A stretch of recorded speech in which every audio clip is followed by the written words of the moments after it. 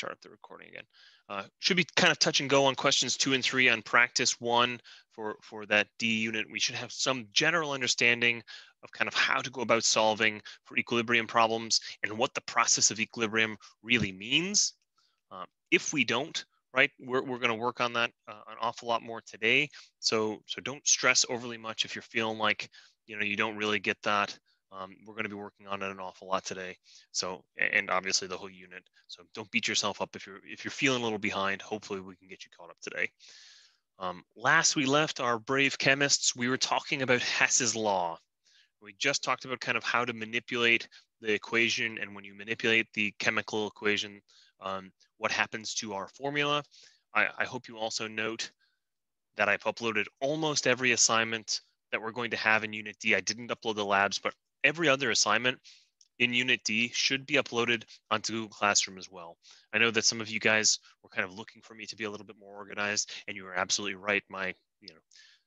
This organization is one of my personal flaws. So hopefully this helps. I haven't put on a due date to a bunch of those assignments because who knows kind of what the pace is going to be. I was hoping we'd get at least to Hess's law yesterday. We almost got there, but everything else should be up there. I will kind of change the due dates as time goes on so that Google Calendar will reflect the actual due dates for those assignments. But I think you guys understand by this point in the class that turning things in is not something I care terribly much about. I much prefer that you guys understand the chemistry than you understand kind of the nuts and bolts of how the education system works. It's flawed in very many ways anyway. All right, so let's jump straight into it. We'll do a really quick review here. All right, we have this thing. It's called an equilibrium expression. Sorry, this side is called the equilibrium expression. It's also how, if we're not at equilibrium, we would call that a quotient. When we are at equilibrium, Mr. T. Chase, I was just marked absent. Oh, right. Sorry. I think it was because you were not in when I did attendance. Sorry for interrupting. No, no problem. Oh. Okay. Let me make sure that took actually. Yeah, okay.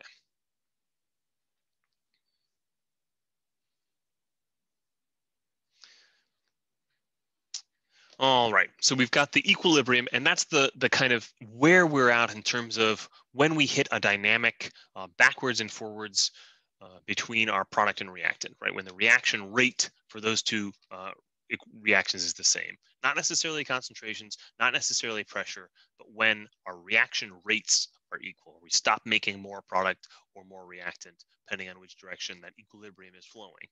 We also talked very briefly about what the equilibrium constant represents, right? A really, really big equilibrium constant means that we're going to be making a bunch of product. A really, really small equilibrium equilibrium constant means we're going to make only a very little product in that reaction, right? So we can glean some information about a chemical reaction simply from the equilibrium constant. Then we talked about how we can manipulate the equation. If we reverse it, then we inverse the equilibrium constant. If we double it, then we square it, right? Due to the energetics of that reaction and the fact that these equilibrium constants are based on a standard Gibbs free energy value. And lastly, we started very briefly to talk about Hess's law, and we ran out of time. So let's start there. All right, Hess's law is this idea that another, I guess, lie that we've told you in chemistry up to this point is that we can write an equation out, right? And that's how that equation actually exists, right? Sometimes, however, when we have a reaction, during that reaction, we make a chemical that we don't include in the chemical reaction, right? So what we're really creating here is this reaction, S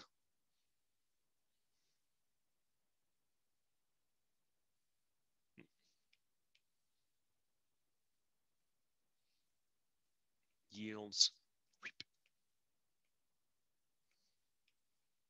Oh, sorry, I'll redo this.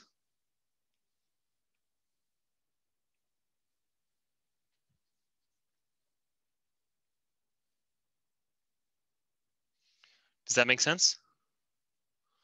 where there's an intermediate, this guy right here, that actually exists, right? Sometimes it might be a colored compound. Sometimes it might be a noxious compound. Sometimes it might be some change in energetics. But a lot of times, what we'll write is this equation down here. But what's actually happening is this entire reaction up here. Now, how do we go about forming this reaction? We can add them together just like you did in algebra 2 with equations, right? Where if this were the equal sign, right, we can just add those two equations on top of each other. We eliminate any of these guys, right, which are not in the final product, but rather an intermediate step to go from our original reactants to our final product. Furthermore, if we do something like that and we create one of our initial reactants, we can simply cancel out that value and reduce that entire equation, right? This process of adding equations together is called Hess's law. Hess's law dictates that if we add these equations together, we can simplify it to represent it as this equation down here, even if in reality, that's not exactly what's happening. Does that make sense to everybody? Now, when we think about this, if instead of a straight up reaction, right, a single direction reaction, if this were an equilibrium, and if this were an equilibrium, we would end up generating this intermediate, and then the intermediate would decompose into the original reactants, and some of the intermediate would actually continue the reaction onto our final products, and we would get this back and forth flow, but we would have different equilibrium constants for each of these sub-reactions, right? And what do we do with those equilibrium constants in this case?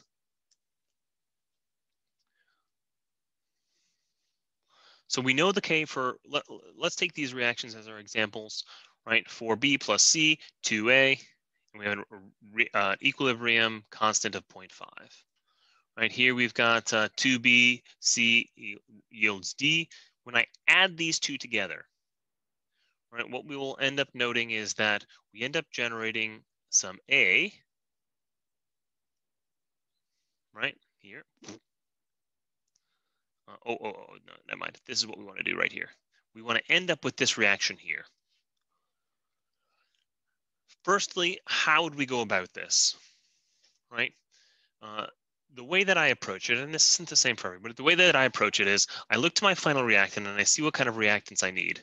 In this case, I need 2A, right? That's one of the reactants that I start with. The other reactants is a C, right? So 2A plus C yields 2D.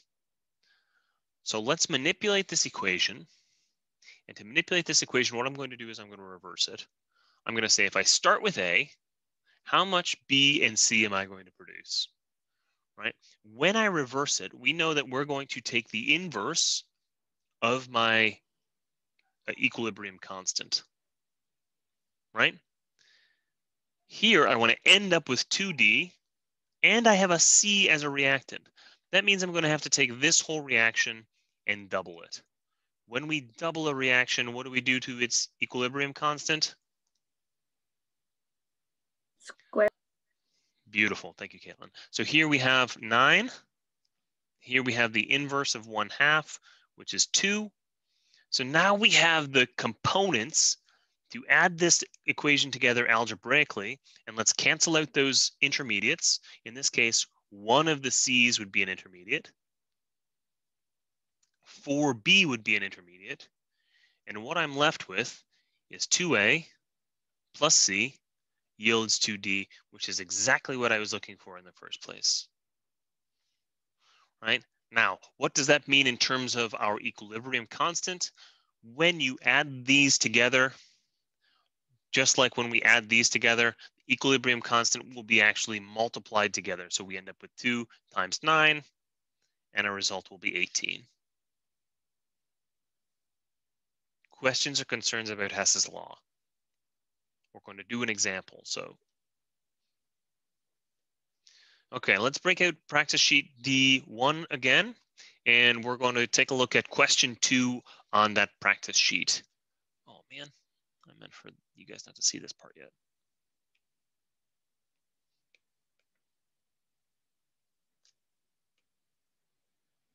There we go.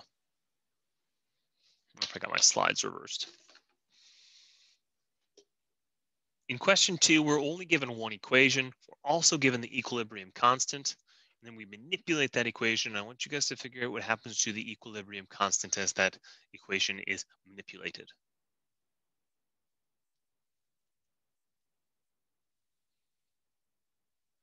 Equilibrium constant is 261.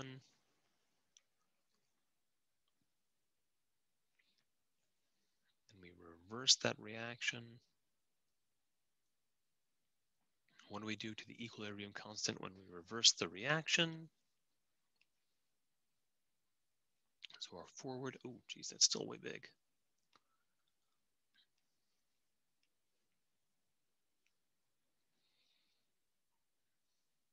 So KEQ for the forward direction is equal to 261. That means KEQ for the backwards direction equals the inverse 261.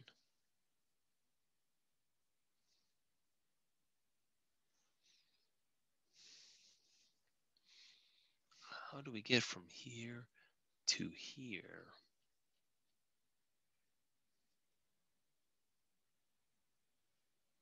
Looks like we divide the whole equation by 2. When we divide by 2, that means we take the square root. The square root of 261 ends up being 16.2.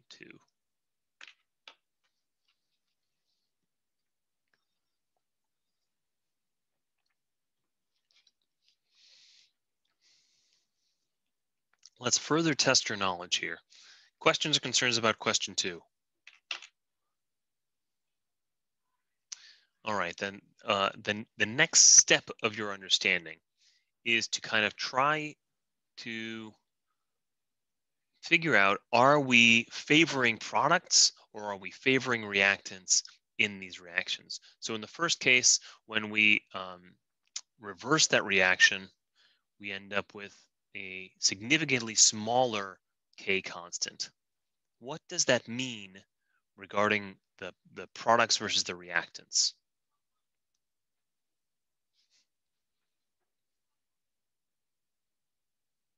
You have more reactants than products. Beautiful. Yeah. Right? Though we may introduce these two together, right? We far and away favor the reactant. So this is favoring the left side of that reaction. With a very small K value, we're favoring the product side. Excuse me, we're favoring the reactant side of the reaction. How about down here? It's going to favor the right or the products. Everybody agree with that? I would. That's a pretty big number. I think it certainly favors the products definitely compared to this one. What about compared to our original reaction, though? Not compared to the original. I agree entirely, right? And that just means that in terms of the energetics, it's going to be a slower process to generate, and that makes sense too, right? Because we're going to have fewer moles of each of these, so we're going to make fewer moles of this in terms of the equilibrium. It's going to compared to the 1 mole reaction. I did switch those slides, dang it, foolish me. All right, now let's take a look at question 3. Question 3 requires you to do a little bit of work using Hess's law. Did I do that same thing? I'm gonna leave it here. I'm gonna make this really fat. There we go. Using the reactions above and their equilibrium constant, predict the equilibrium constant in pressure for the reaction. Oh, shoot, I gotta at least show you the reaction.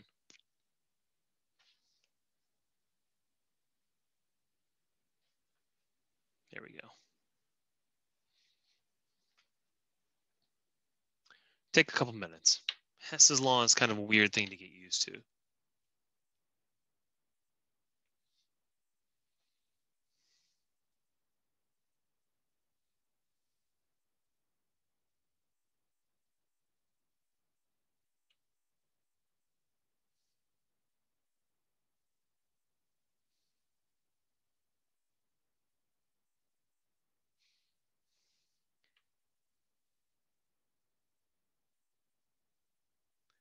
Kevin, I can't tell if you turned your camera off or if you're just actually sitting that still. Okay. Well, I'm looking at the questions. You were sitting absurdly still, statuesque. Really? So it was Okay. yeah. I guess I reached a very tranquil state when I'm thinking. I like that.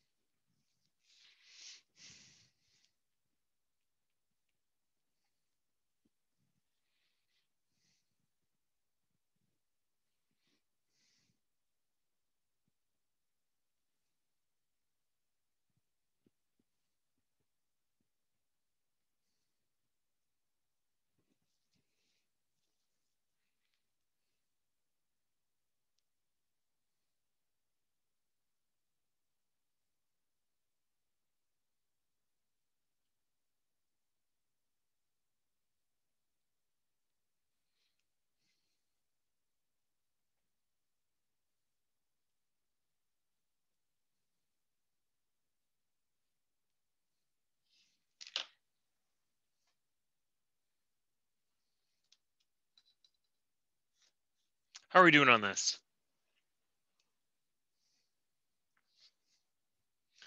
Kind of scribbled my way through it on that notability. If you want, I was able to get it, but I don't actually know how to reduce that like fraction like you did, because I got the 16 over the 2 times the 10 to the 30, great. but yeah, that's so close. I'm not very far in math. All right, so we're at 16, right, over 2 times 10 to the 30th, right? And 16 is secretly, no one knows, but it's secretly 8 times 2, right? Those 2 will cancel out, so we end up with 8 over or divided by, right? Because we've got an exponent in the numerator, we can just make that negative. And if we think about this in terms of like, you know, the mathematics, 8 divided by 10 to the 30th is going to be, you know, 0.0, blah, blah, blah, blah, 29 zeros. I'm not going to do that to you, right? 8, which is the same thing. These two things are the same thing. You dig? Okay. Yep. Great. You got the chemistry, which is all I actually care about. The math, you'll get to the math. There it is in like a very, very much cleaned up version.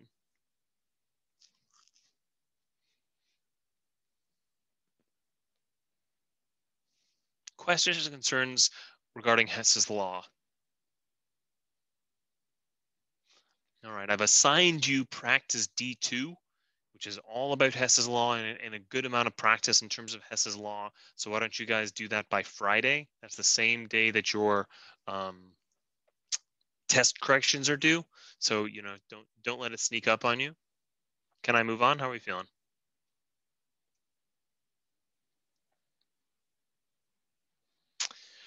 Okay, so up to this point, I haven't really touched this. I haven't really gotten to this, but it's not the end of the world. So we've talked about this once before. I want you guys to calculate the concentration of 1 liter of water. Do you guys remember this from last unit, where we were trying to do concentrations and it didn't make a lot of sense because it ends up being constant. Right? It doesn't matter how much water you have if it's all water. Same is true for solids. Pure substances don't give us concentration. They don't give us pressures, right? So pressure is a little bit different. Gas is a little bit different. So we can exclude that. But for solids and liquids, we don't include them in the equilibrium constant because they're always, always, always going to be the same, right? And regardless of how much you have, regardless of how much you make, it doesn't mean anything to include it in the equilibrium constant. In fact, it throws your equilibrium constant off by quite a lot if you include a pure substance in the reaction. So for, let's say, something like this reaction, A solid plus B gas yields C gas, right? Who knows what this reaction is, but maybe we're burning carbon or something like that, right? So now we're left with carbon dioxide. What would the equilibrium expression be? The concentration of carbon here is constant. So we do not include it in the equilibrium expression. That means that this equilibrium expression is going to be pretty straightforward, right? We can represent it in concentration if we're talking about moles per liter, or we can talk about pressure. And again, when we're talking about Kp, always use atmospheres as your unit of measurement. So let's take a look at question 4. This one I actually managed to get the slides in the right order. So take a look at question 4. Write an equilibrium expression for each of these, just the equilibrium expression.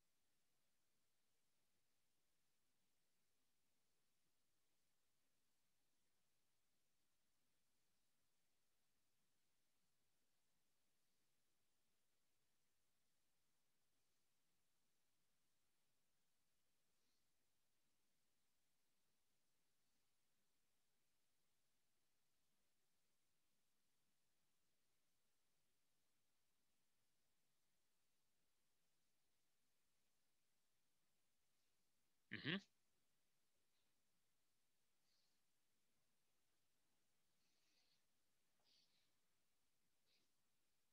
Hmm.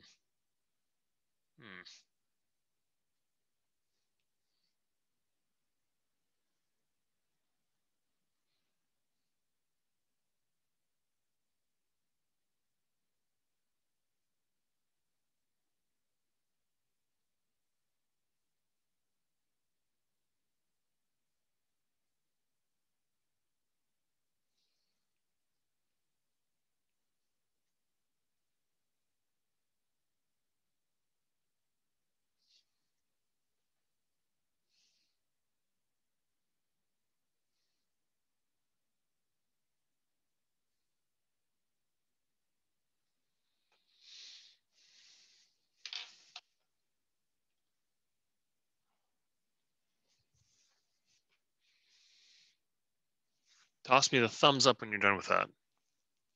Thumbs up when you're done. Nice.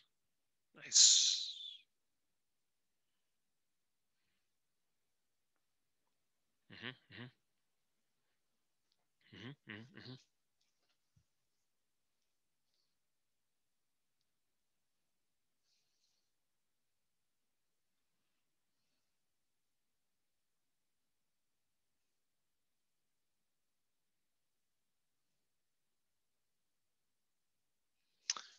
All right, let me walk you through my thought process real quick. Right, in this case, you know, given that I tell you that it is a heterogeneous equilibria, that means we've got solids, we've got liquids, we've got all kinds of stuff, all kind of aggregated together. You know, in the first case, we've got carbonate and we got water. We've seen this reaction before, right? It decomposes almost immediately. But in this case, we've got carbonic acid and a little bit of base that's made. The first thing I look at is this liquid right here. And again, because it is a pure substance and not a gas, we do not include it in our equilibrium constant. So that means we've got products over reactants. In this case, the information is given to us as aqueous. Right? We have no gaseous products. So we're going to represent this only with equilibrium constant C for concentration. Right? There's no stoichiometry here. This is a 1 to 1 to 1 to 1 to 1. Means that my equilibrium expression looks like this. Second one is far more interesting. In the second one, we've got potassium perchlorate, and it's decomposing into potassium chloride and water and oxygen. So in this case, we've got a solid, right, a salt, that is decomposing into a salt and producing a gas. So gaseous substances is the only one of these three things that we're going to include in our equilibrium expression, right? We can represent this in two ways. We can represent it as concentration if we give moles per volume, or we can represent it as pressure if we give it in atmospheres. But oxygen is the only thing that we are going to include. The other two are pure substances, so we don't care, right? Their concentration or their pressure, well, there's no pressure, but their concentration is always going to be the same based on their density. All right. Then we have the stoichiometry of that oxygen. We make that our exponent, and we are done with this guy, right? Maybe even one of these guys.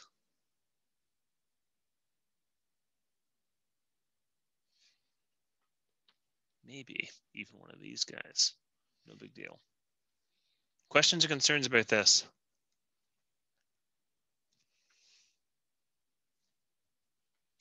Okay, moving on.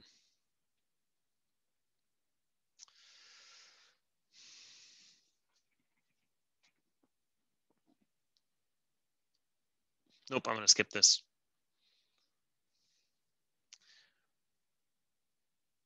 When we look at something like this here, right? So this is the third question in problem 4. We've got zinc solid being added to some acid, right? So, you know, maybe hydrochloric acid or something like that. And we end up with some kind of zinc ion in solution, and we end up with a hydrogen gas. And we know that the gas can be measured in either pressure or in concentration. To make this easier on yourselves, and I don't think this is something that's going to come up in the AP. I haven't ever experienced seeing this in the AP, but you know, for those of you guys that are inquisitive by nature, how would I go about solving this? The first thing I would do is ignore this guy, right? That's solid, absolutely eliminates this from my equilibrium expression. Then we can move on to products over reactants. So in this case, we've got zinc 2+, the concentration of that, and I would, to make it easier on yourself, include hydrogen gas as concentration, right? All over the concentration of your acid in the first place, squared, right? This square comes from the stoichiometric ratio here. Now, you can also, and with complete accuracy, also, I just said also twice, you can describe this like this. And it would give you an equilibrium expression. Oops, I'm going to run out of space over here. Let me move this whole big guy over that way. EQ, because that's the only way we can accurately label this.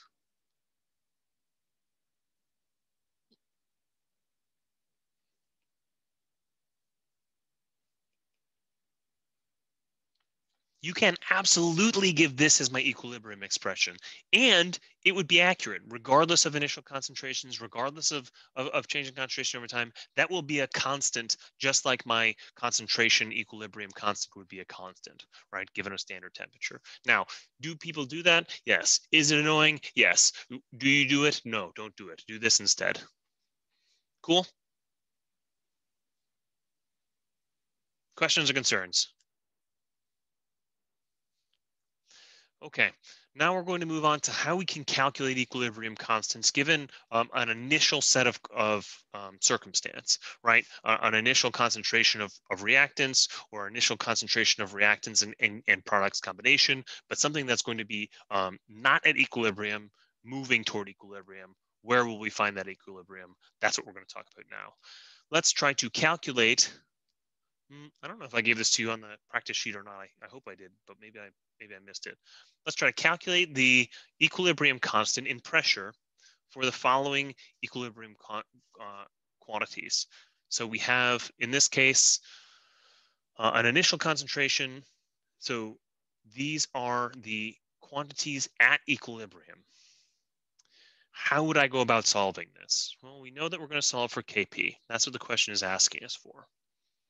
Right? Then I would set up my equilibrium expression. Here is my balanced equation. It is simplified given that my oxygen has a 1 in terms of the stoichiometric ratio. I'm going to have products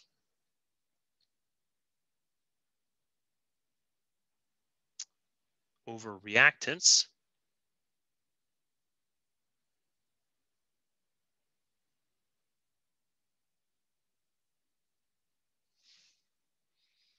Right? So far, so good. Then I'm simply going to substitute those values in.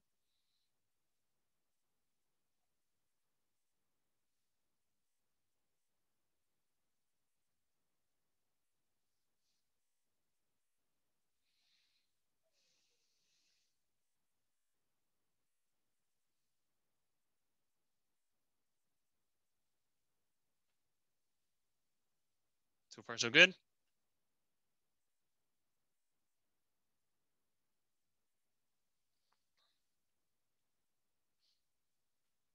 that math right? No.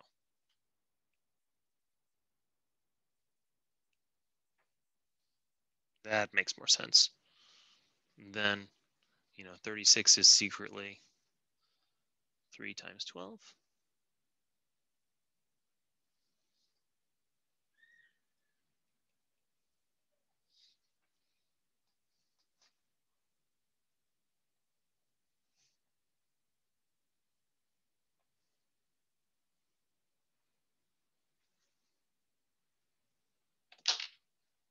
Questions or concerns?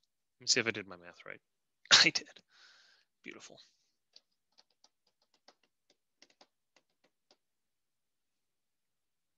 Nothing? No questions? No concerns? Feel good? Okay, moving on. All right, so what if you're asked to calculate Kp not given the values when they're at equilibrium? Right, so it asks you to give it, but they tell you that the equilibrium exists when one of the components of the reaction is at a given concentration or pressure, right? In this case, pressure. So in this case, we have ammonia. We put it in a flask, and the partial pressure within that flask is 3 atmospheres. It's allowed to decompose into its natural elements, right? That's hydrogen and nitrogen. And at equilibrium, the partial pressure of nitrogen specifically is a 1/4 atmosphere. Now what? first and foremost, we know that we're going to have to write out a balanced equation for this, right? So the balanced equation in this case, we're going to have ammonia to start with. Right? We're going to have some equilibrium. I guess I'll probably do it right. Why be lazy? And then this guy. That's not bad. I'm not very good at that. And a little bit of this guy, and a little bit of this guy, and I think that's it. Now what? Well, now we have to see the relationship in terms of these quantities at equilibrium. What I'm saying is we need to find the equilibrium expression. Equilibrium expression for this one is pretty straightforward. We got products, and we're doing atmosphere, so we've got this guy, all over this guy, right?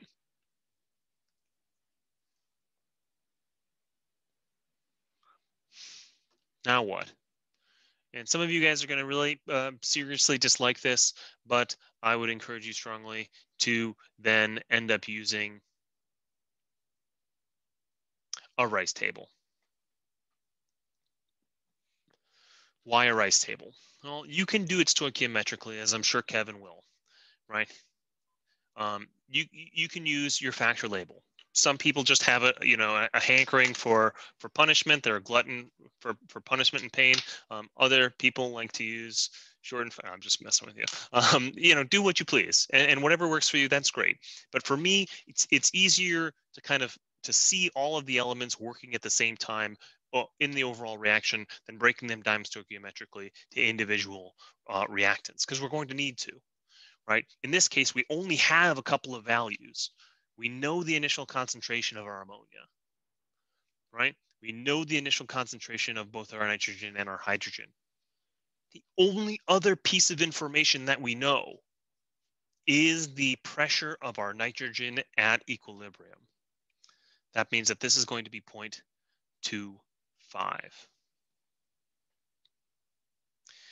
We also can dictate our change. Here we have minus 2x.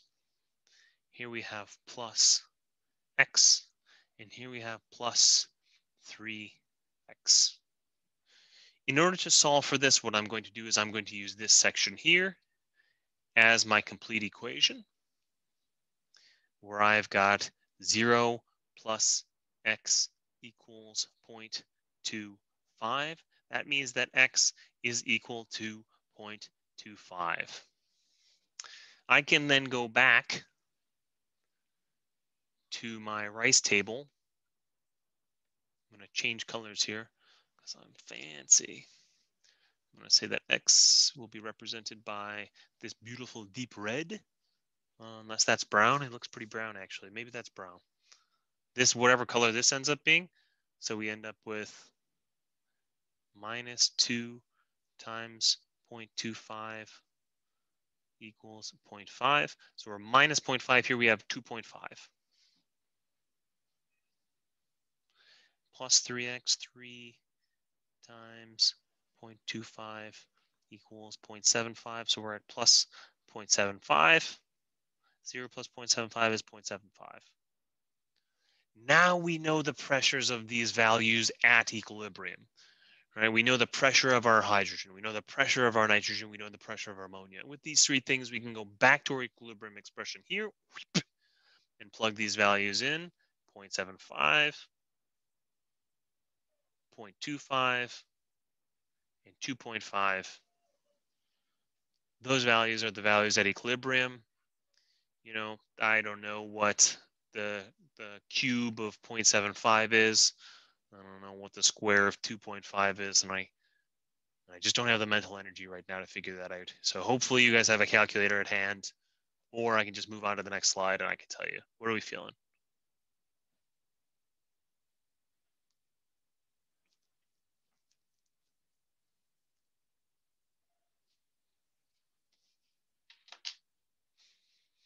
I know that we have struggled with rice tables in the past. Do we need clarification here?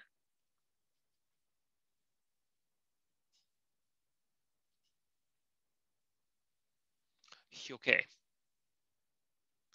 Let's talk about percent remaining versus percent reacted. This is another one of those scenarios where we have to be really careful about the terminology that's used in the question, right? This is one of Mr. Rue's. Read the full question twice, right? So this is one of those scenarios where you have to be really mindful of what exactly they are asking. So you got to read really carefully in this exam. If there's anything I can encourage you to do for like the entire future of your academic career is read questions carefully.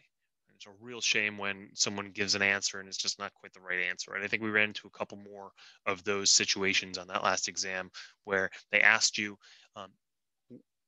is it, I don't remember exactly the wording, but it was like, can they do this thing to increase the titration? And the answer was no, right? They couldn't use that particular thing, but a lot of people just gave me the math, didn't tell me no.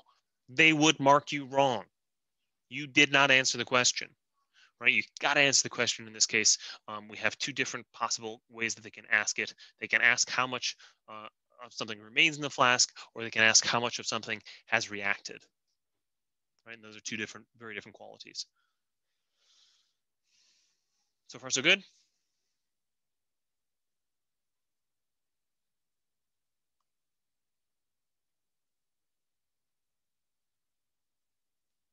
So let's take a look at the next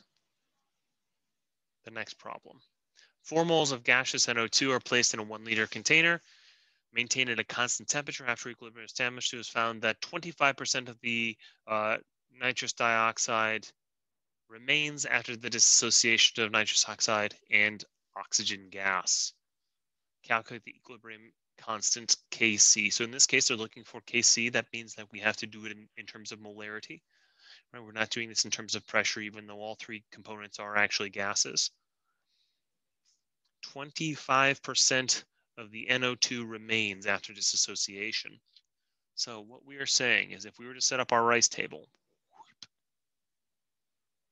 first thing we have to do is say NO2 produces NO plus O2.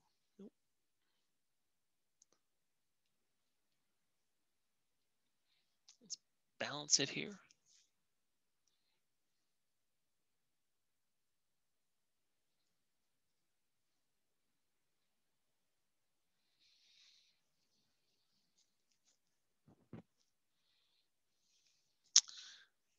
I wish I'd given myself more space, but we'll just do it in this lower section here. Yeah, there we go.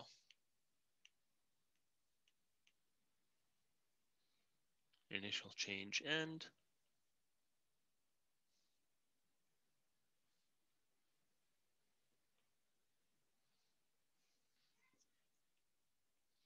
That's how I'd set up my rice table. Our initial value is 400.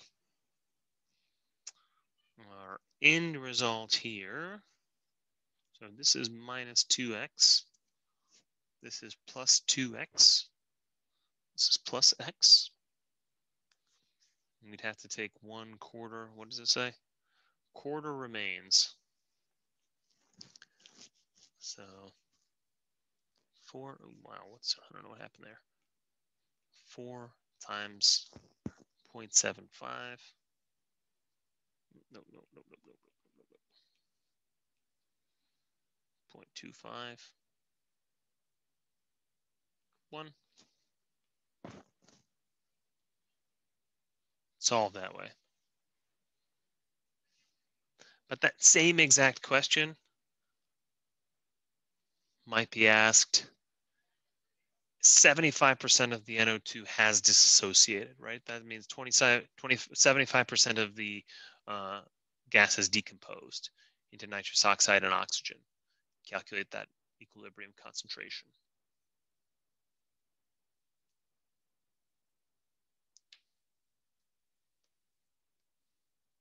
We end up looking like this.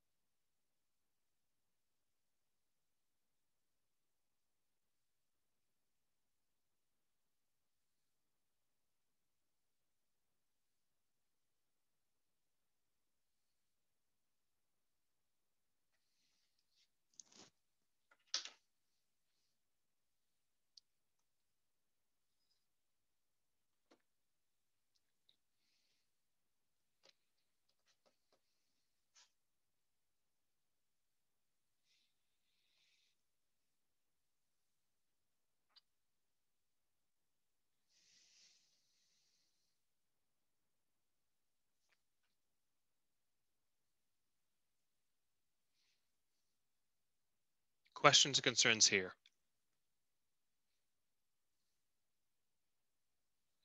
All right, rolling right along. I forgot to. We're not doing this. We had like used to do like a cool little bead demonstration. I don't know what I'm going to do to substitute something in for that. I looked at Gizmos. It's not very good. I've looked at FET. It's not very good. I'll find something for you guys to kind of experience some simulated equilibrium somewhere. But I'll keep my ear to the ground. I'll keep searching for that in my downtime. Let's do, I think we've only got a couple left. Yeah, nice. So these are multiple choice questions that, given that there are only 2 of them that I found that were halfway decent. Let's take a look and think about Q as compared to K. Right, so again, what we're talking about here are 2 values that are very similar. Q is when that reaction is still taking place. K is when that reaction has reached some dynamic equilibrium. So if we know the K value, we can compare whether or not we have to create more product or more reactant based on where our Q value is as compared to our K value. All right, so in this case, oh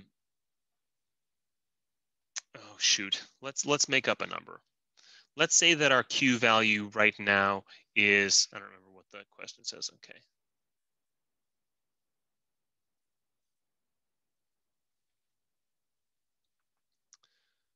Well, let's actually, wish I could create another page here. I think I can.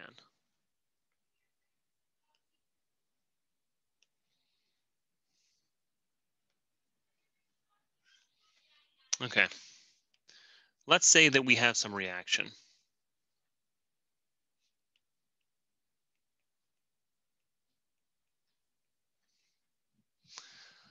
We make an equilibrium expression of this reaction.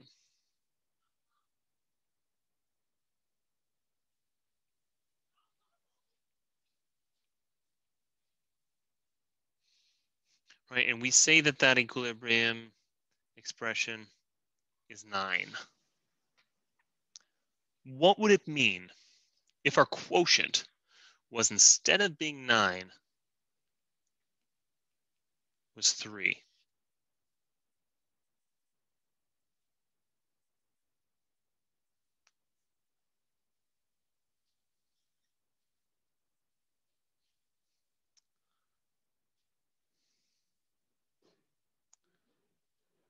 Our quotient is less than our K. Does this mean we have too much reactants or too much products?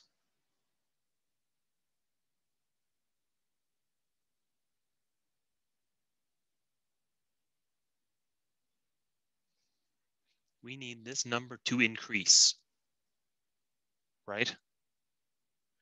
In order to do that, this number must go up. And as that number goes up, where does that come from? It comes from these guys. That means that these guys must go down. That means right now, we have too many reactants, right? Our Q looks like this. Our reactants are still becoming products, right? Our quotient means that our reaction is still occurring. How far? We're somewhere past the start, right? But we're not quite at the equilibrium yet. So if our Q is less than our K, then we need to shift left. Shifting left means we need to create more products. That really messes my vision up. I don't love that. In, obviously as a consequence of that, if we had a Q of, let's say, 15, and our K was still 9, right? That means that we have too many products, right? We've swung too far to the right.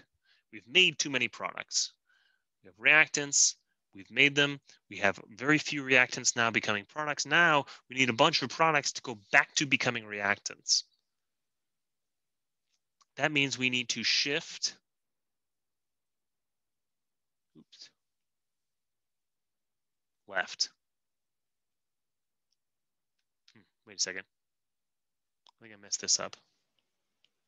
If we need to make products, we need to shift right. There, that makes more sense. There, now it's highlighted. If we have too many products, we need to shift to the left and make more reactants.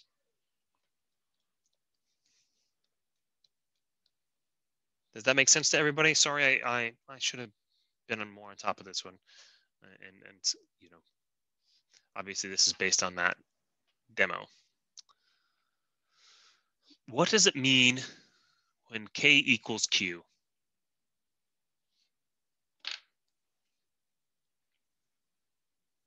Which way do we have to shift?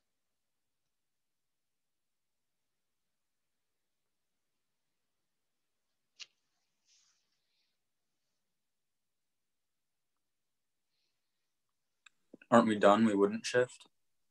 Beautiful, right? Got me, Sander. I was trying to trick you, but you got me. In this case, our Q is our equilibrium. We don't have to shift. We've already reached equilibrium, right? Q can equal a K, and in fact, Q always equals K when we are at equilibrium. Summed up nicely here. When K is greater than Q, shift to the right. K is less than Q, shift to the left. Feel good? Let's take a look at this last one and then we'll call it. All right, we got 10 minutes left here. At some point during the reaction at 100 degrees centigrade, the concentration of N2O4 is 0.12. The concentration of NO2 is 0.55. Is this reaction at equilibrium or do we need to shift in some direction? How do we go about solving this? Well, first thing that I would do is I would, we have a balanced equation here already. So I would write myself an equilibrium expression, that is NO2. Again, we're given concentration here, so we're going to use brackets over N2O4. This is our, hopefully I'll be able to gather some NO2 when I end up going into the lab and dissolving that brass. So I'll be able to show you this particular reaction back and forth. Both of these are toxic, so it's probably not going to bring it home to the fam, but I'm hopefully going to show you these reactions soon. We have NO2, we have N2O4. Right now, our N2O4 is 0.12 and our NO2 is 0.55. I would plug those values in here and see what my Q ends up being. So right now we're solving for a quotient. Might be equilibrium, we don't know, right? All we know is that this reaction has progressed to this point. Now what happens? That's what the question is asking. So you end up with 0.55.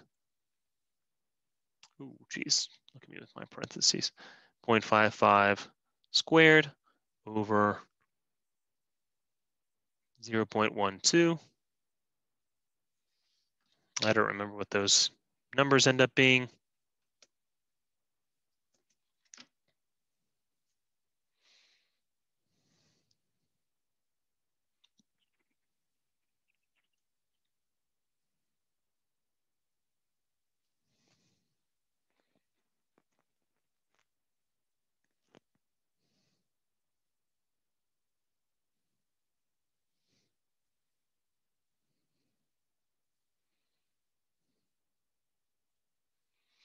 So our Q ends up being approximately 2.5. Oh, wow, just in time.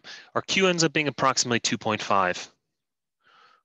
When compared to our Kc, our Q is greater than our K, which means what? Shift to the left. Shift to the left. Beautiful work, Ezra. All right, we have too many products. We need to make reactants. We're going to shift to the left. Are there any questions or concerns about equilibrium, calculating equilibrium constants, Rice tables, pressure versus concentration, any of those things? Okay, wait. So Q is bigger, you need to shift to the left. And the left is the reactants, isn't it? Exactly right. They need to make more reactants or more product. Sorry, I missed that we need to make more reactants. Okay, I got it.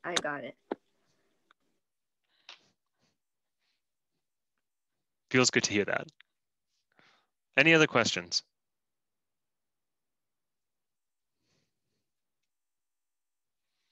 Okay, let's call it 6 minutes early. Right, happy Tuesday. I'll have my office hours tomorrow, hopefully at the same time, right, 10 to noon.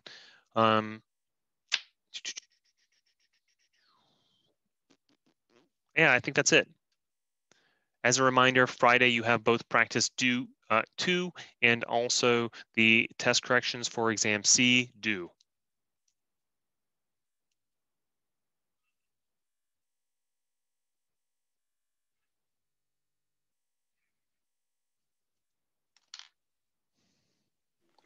See ya. Adios. Bye. Thank you. Yep, later. Yeah. Thank you. Mr. T. What's Hello. going on, Dawn? I'm good. Hello. I Hello. have really quick question from presentation. Mhm. Like only one part. Yeah. Okay. It's like it is about the like when you talk about solid and gas and aqua for K. I kind of Not lost it. aqueous, liquid specifically. Liquid, right? Okay. Where was that? Yeah. Did I go too far? No, here we are. Yeah, only the part. I missed it. I mean, I got it. I got this one. Oh, you're done? You just needed to see it again? No. I just wanna check like I think it's from the shoot, I forgot English. Hold on. Practice problem. It is from practice problem. Like examples. I'm sorry, you got to say one more time. I'll go down to the practice problems. These? Oh yeah, that one for number A and B. Mm-hmm. Like so do you count only AQ for first one? In the first one, I would count only AQ. Let's say that we had the next step of this progression. You know, we would end up making some carbonate and some CO2. Yeah. Right. Oops. Sorry. We'd end up making CO2 and it doesn't matter. I don't remember what it makes. Carbon dioxide and whatever else the other thing is. Carbon monoxide. We'll say it doesn't matter. Let's say that there was a gas here as a product. I can't. I'm trying to do too many things at once. Let's say that we also make a carbon gas. I would also include this gas in my equilibrium expression. The only things that we don't include: liquids, solids. Liquid and solids. So except liquid and solids, I can put in the equation together, right? So if they're I forgot word for AQ. Aqueous. Aqueous. If they're aqueous and gas at the same equation, I can put both of them in the K equation, right? Just like this. Here we have an aqueous. Here, sorry, just like this one. Right here we have aqueous and gas. Here would be my equilibrium expression, right? Aqueous, gas, aqueous, all three are in there. Okay, I think, yeah, that's the only part I was wondering. Great. Yeah, great. All right, then I will talk to you again. I don't know, maybe tomorrow, maybe the next day. Who knows when? Life is a mystery. If I'm up, I will be. I mean, I have to join because of the data So, you know. Oh, right. Yeah, we got to go over the data. Yeah. So I'll see you tomorrow morning or evening for you, I guess. Really late at night. I mean, it's about like start of the new day, so I don't know. Very early morning, then. Yeah. Okay. See you later. Have a great Bye, day. Doan. You Bye. too, man.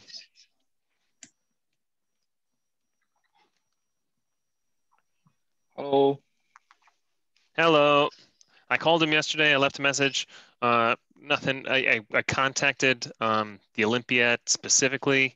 They have like a messaging service on their website. They haven't gotten back to me, so I don't know what's going on. They're really, if I'm being frank, quite the disappointment. Yeah, it's I don't know. I really don't know because for a lot of competitions that I'm attending this year, it's they either do it online or combine several states together, or they just cancel the competition